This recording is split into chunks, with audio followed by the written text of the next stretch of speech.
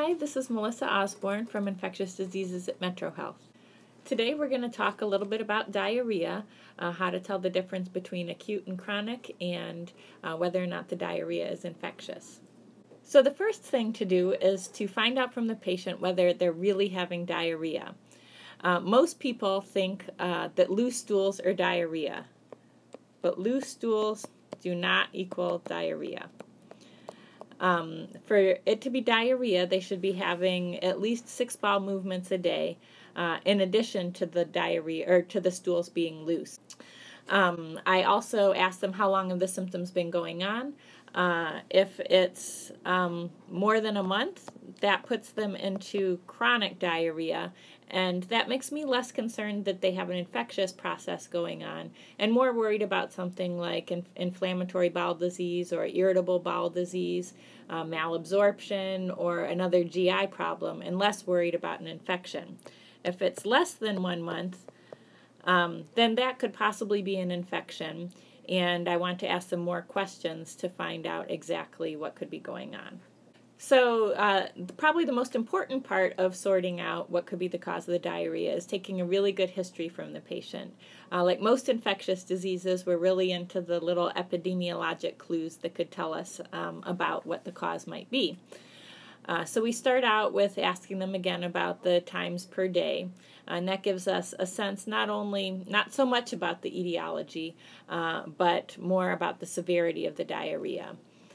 So it could be anywhere from 5 times per day all the way up to 20 times per day. When we get up into the 20 times per day region, then we start to think about things like C. diff, which patients say they just can't get off the toilet and they just keep going and going and going.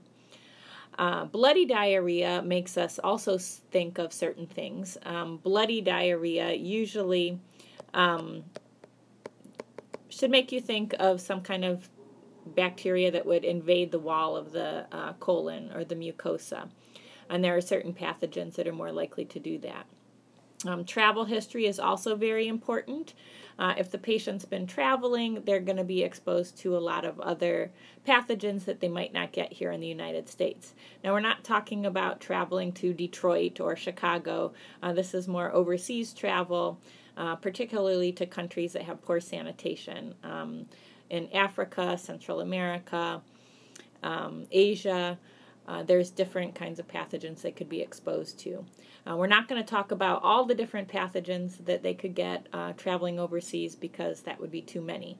So the patient that we're going to focus on today is someone who might come into the clinic in the U.S. Presenting with acute infectious diarrhea. Pets at home can also be a source of diarrhea, and not only just cats and dogs, but you also want to ask about reptiles. Snakes, turtles can carry salmonella, lizards, fish, and then in ID we always get really specific, so you want to know, is the dog a puppy, is the cat a kitten, because there's differences whether the cat is a kitten and the dog is a puppy. You also want to ask about their occupation. Daycare workers are prone to getting diarrhea. A lot of pathogens that cause diarrhea can cause outbreaks in daycares, in particular Giardia and some Campylobacters. A corollary to this is if the patient themselves has any small children at home, if the children are still in diapers especially. And the next thing to ask about is any unusual food exposures. The patient is always going to want to blame their diarrhea on something that they ate, but that's hardly ever the case. Most cases of diarrhea are not food poisoning, but you still want to ask about it. If you see a cluster of cases, or if you've heard about an outbreak, or if you see several patients that all ate at the same restaurant, or several people in the same family who ate the same thing that are sick, then you might have a heightened suspicion for food poisoning. So you should ask about it, but it's hardly ever related to what they ate. And then finally, take a sexual history.